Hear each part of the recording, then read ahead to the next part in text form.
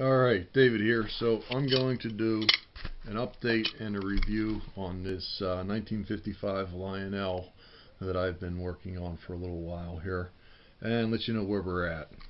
So originally I got this, I cleaned it all up.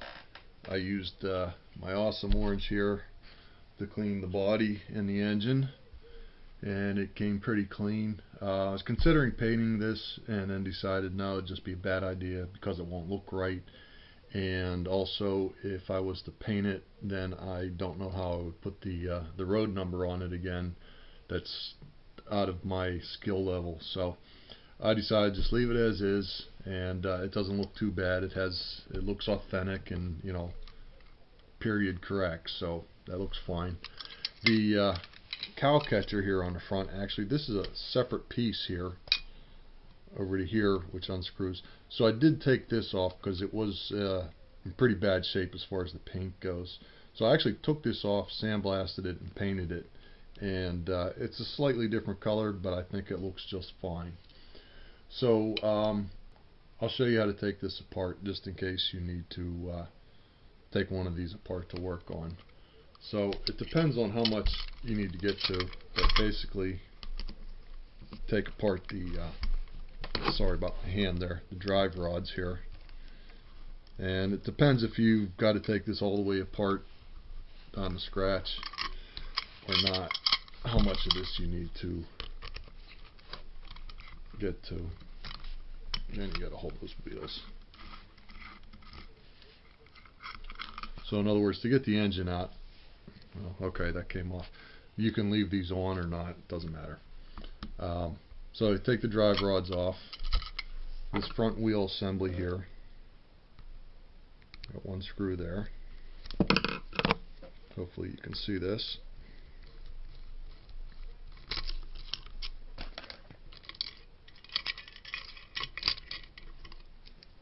So that's how that comes apart. It's got the coupler on the top, and you put those two pieces together, put that underneath there, screw that in. Get the screw out of there. Okay. The front wheels, the pilot wheels here, there's two screws. These screws should be slotted to be correct, but this is what I could find. So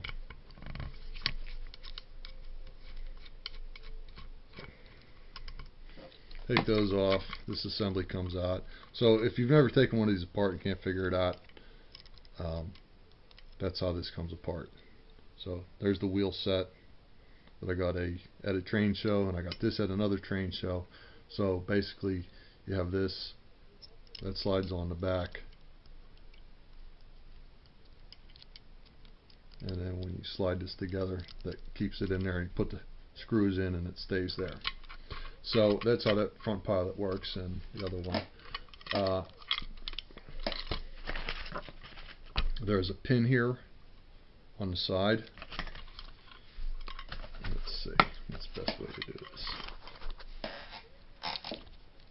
I'm still on the camera. Let's see if you get... So I'm just using a little pin right there, little tap. Of course, if it's been in there for 50 years, it might be a little more difficult to take apart. So then the pin slides out, and then there is one screw in the top here by the bell.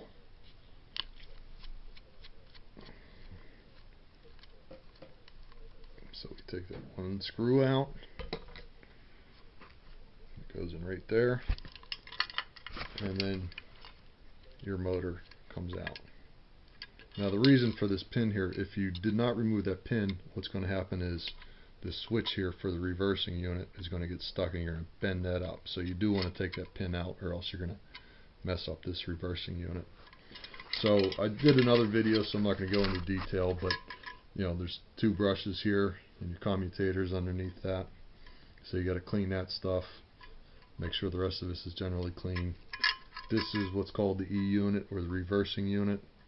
And what happens is when you start the locomotive, you know, from 0 power and you put power to it, clicks the relay, and there's a cam or wheel in there that spins each time you apply power to it. And as that spins, there are metal contacts on it, which determines which direction the motor is going to turn. So that's how the motor works. I'm going to put this back together and then finish this video here.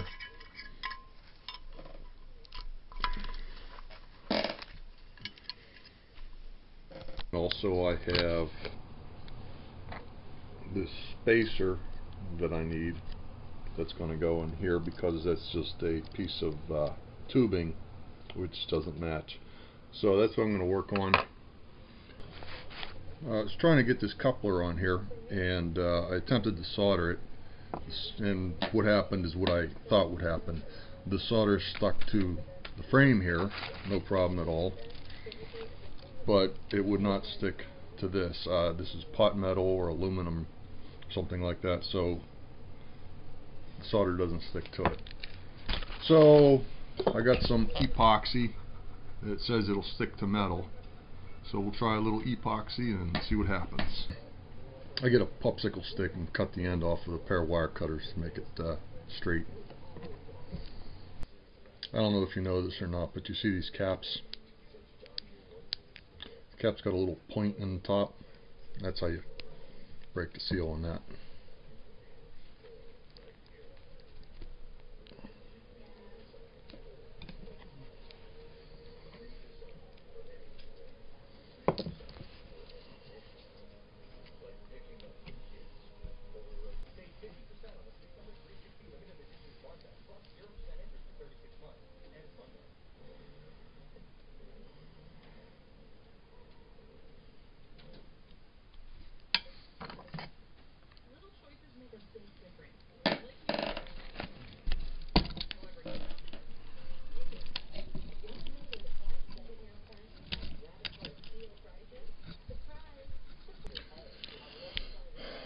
I took a Q-tip and cut the ends off, and I'm going to stick that in here, and what that does is that keeps this piece down and out of the way.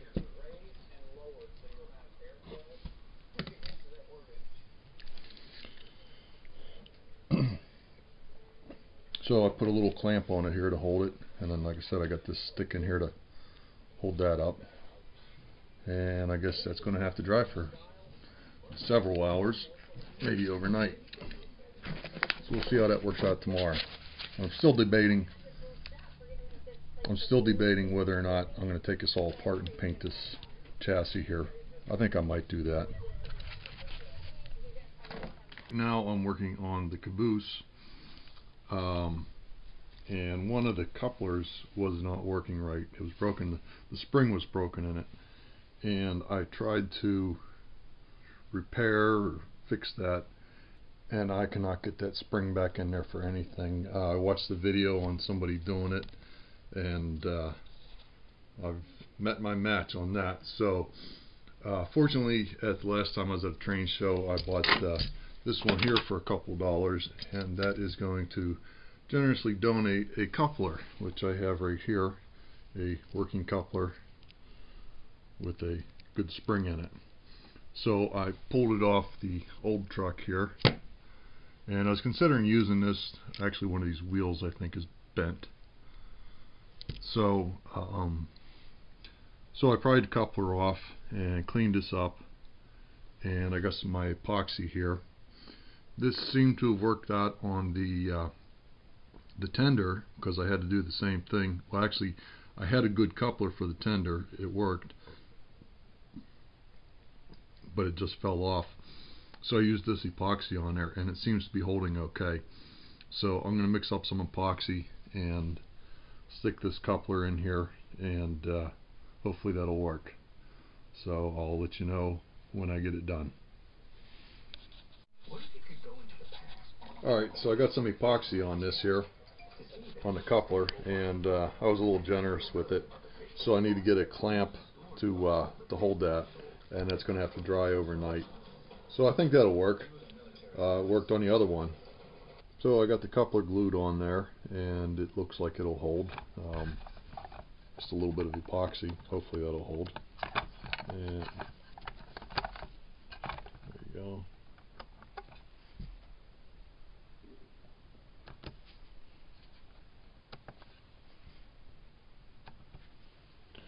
So the coupler's working good. Drop of fresh oil on the axles since I had to clean this up. These screws here are what's supposed to be in there. I took them off of the other caboose, so that looks a little bit better.